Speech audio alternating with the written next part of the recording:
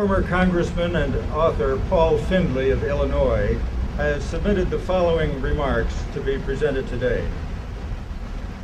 June 8, 1967, will live as a day of infamy.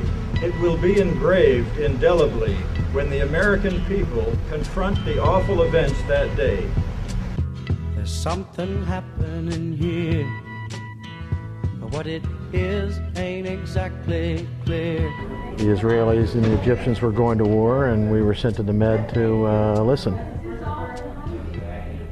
So during the day, the only thing you really was to do was go out and sunbathe. Even the captain was out sunbathing. Really nothing else to do. You just cruise along real slow and you listen to everything you can hear. And boy, they slaughtered the people out there. And I could see in the distance, you could see the shoreline. And you could see smoke and that. You knew they had a fighting over there. But then I saw that boxcar everybody's talking about fly over. And flying boxcar, they called them back then. It was right here. I'm coming out of the main spaces. I'm going back to the shed where this thing is. I look over and here's this flying boxcar, deck level, not more than 50, 100 feet from us. They're waving, we're waving, Israeli. What the heck? Yeah, we're in good shape. Waved at these Israeli pilots and, you know, like there was nothing to it, you know. Oh, okay, you're all right. I went back down to work. Well, for me, it sounded like somebody threw a handful of ball bearings on a piece of glass and they stuck. To me, it sounded like somebody threw a big handful of big rocks. What it was, these jets came in and they were unmarked, went right on by, made a U, came in, and they started shooting. You should have seen the front. There was just devastation everywhere. Just everything was burned, shot holes everywhere. The one thing that struck me most was the forecastle. The forecastle was a high part in the front part of the ship, and we had 2 gun tubs up there with 50 caliber machine guns on it. We had people in the gun mounts because we were at a ready situation. And those kids were killed right away.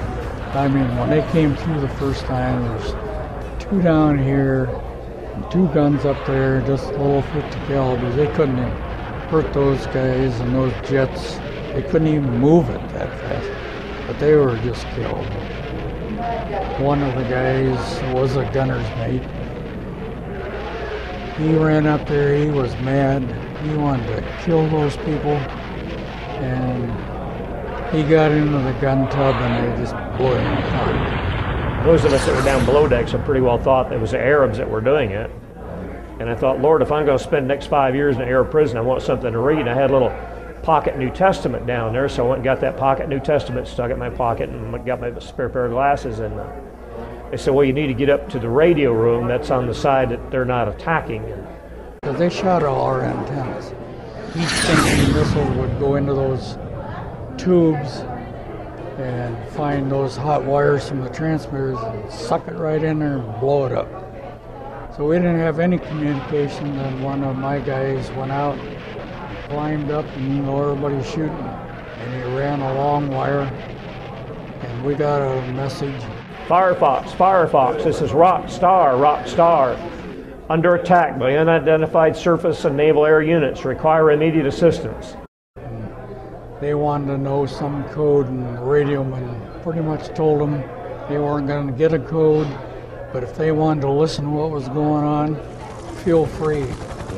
We didn't see any assistance at all from the American government, from our own 6th Fleet that we were told there was 15 minutes away until 16, 18 hours later. For the first time in history, our Commander-in-Chief demanded that U.S. forces abandon a mission to rescue a nearby U.S. Navy vessel, then under heavy deliberate attack by hostile military forces. The vessel was the USS Liberty, and the U.S. Commander-in-Chief was Lyndon Johnson. The hostile forces were Israeli. We had a Marine I don't know if you talked to him or not, Bryce Lockwood. Can you see the farm eyes? We had 3 Marines we picked up in Rota. They were linguists. 2 of them were killed immediately. But that Marine came up, he went back, he brought somebody up. God damn it, I got you this far, I ain't gonna let you get away now. And one of the sailors was down there helping him, and he got one of the guys out too that were hurt, but they couldn't get to where they... And then we closed it. So we had no way of getting off except these 3 cork life rafts. And I remember there was just a few minutes of space of time, and I heard this engine revving up. And then I heard machine gun fire. And I didn't find out until afterwards that it was the Israelis, and they were machine gunning those life rafts to make sure we couldn't get off.